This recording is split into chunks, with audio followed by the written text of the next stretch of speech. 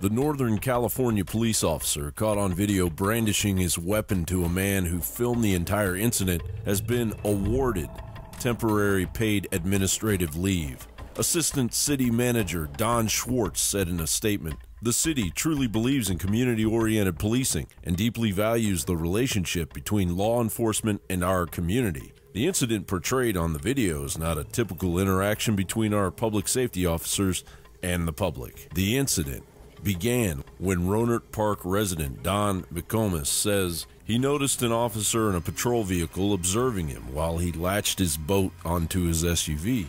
"I stood up and just watched him," McComas described. "He ever so slowly pulled away, circled the court opposite my house, and then just parked facing my house. After an honest couple of minutes, I pulled out my camera and pressed record." At the start of the filming, the officer pulls into and stops in the middle of McComas's cul-de-sac and appears to call in his license plate number.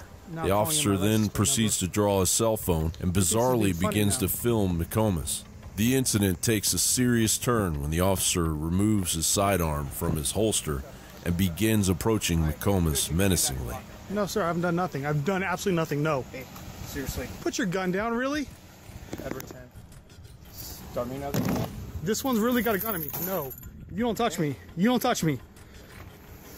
I'm at that address. Show me never gonna. You don't touch me. Hey, man. No, you don't touch me. When I tell you to take your hand out, I've done nothing. Nope. relax. You go away." Okay. I don't go away. I stay where I am. You can go in your house. When McComas demands to know why the officer got out of his car, the officer replies, You're taking a picture of me. I'm taking a picture of you. You take a picture and leave. Okay. I don't have to leave. Neither do I. The officer then argues he has the right to be on the sidewalk outside of the man's house. As McComas expresses, his family has been persistently harassed by Rohnert Park You have your police. gun out because you're a police officer. You're trying to intimidate me, and this is going all over YouTube. Put it on. This is horrible. Trust me, I will. What's wrong with you? Your station is corrupt. Oh, okay. Are you some kind of a constitutionalist, No, sir. crazy guy, or something like that? Is that your? Is that what you're going after? Is that where you're going? Are you throwing claims around? And what if he was a constitutionalist? Someone that believes in the founding principles that the officer should have sworn an oath to. Isn't every oath-abiding police officer a constitutionalist? The video is sparking outrage, with many police accountability activist groups calling out the flagrant disregard for the rule of law and common decency. Copblock notes, "This is a blatant abuse of power and a disgrace to the man, as well as to the Rohnert Park Police Department if they choose to ignore their officers' extreme methods." The mayor and the city manager of the city of Rohnert Park released a statement saying they plan to conduct an internal review to verify that appropriate protocols were followed. The Rohnert Police Department's Facebook page was evidently deleted.